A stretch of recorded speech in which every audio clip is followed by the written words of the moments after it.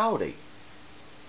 Here is movie Dreadwing, another character who only appears in the console game.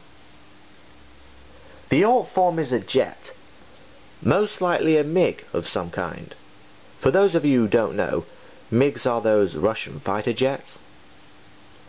Like movie Starscream, this mode is best viewed from the top, where it looks very convincing. More detailing such as panels and rivets are present, and the camouflage paint job is very appropriate for the jet, if a little dull.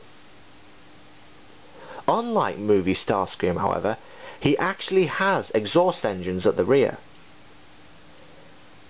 The missiles also double as jet plumes and can be fired in this mode too. There is, however, some noticeable undercarriage junk, which is typical of a jet transformer. There's the upper arms, the elbow joints and the legs.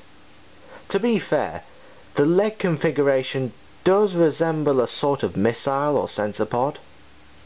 If you think of it either way, it doesn't look too bad.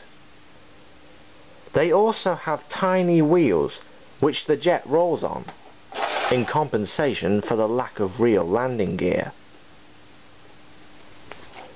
The transformation is actually pretty complex for a deluxe, and starts with the automorph.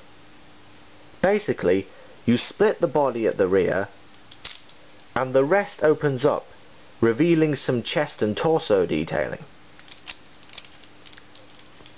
You may want to remove the missiles since they'll just fire out accidentally anyway.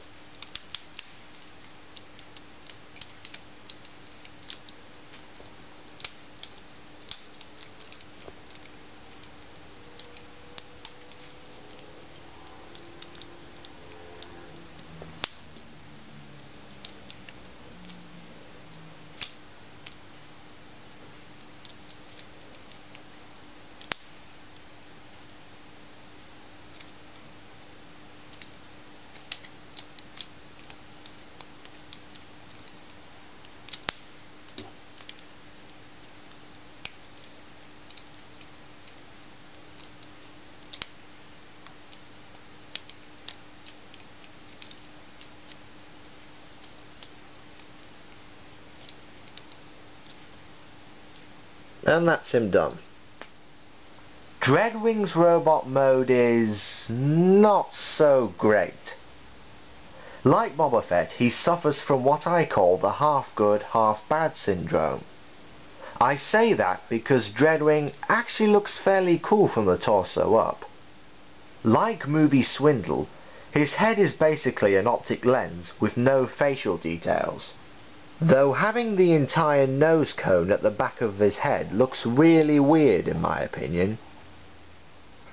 More mold detailing is revealed, especially thanks to the chest automorph, and the panels which flip up from the wings add to the look of the mode. His lower arms are rather bulky since they're basically the jet's exhaust engines, though the thruster nozzles split to form claws, which is a nice touch. However, it's as if the designers got him mixed up with a Scout class figure when it came to the waist and legs.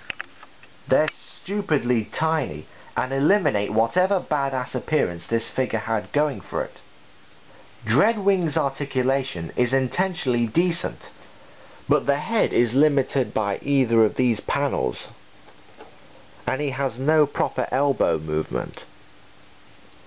To point the missiles forward, you have to move the whole arm up, but this makes him top heavy, and the small waist and legs don't help much. In conclusion, I believe that Dreadwing's design would have worked better at a Voyager scale, allowing for improved proportions and posability. He's not that bad a figure really, but there are plenty of movie toys I'd recommend over him, including the repaint, Overcast. Mace Windu is the next figure for reviewing, but until then, till all are one.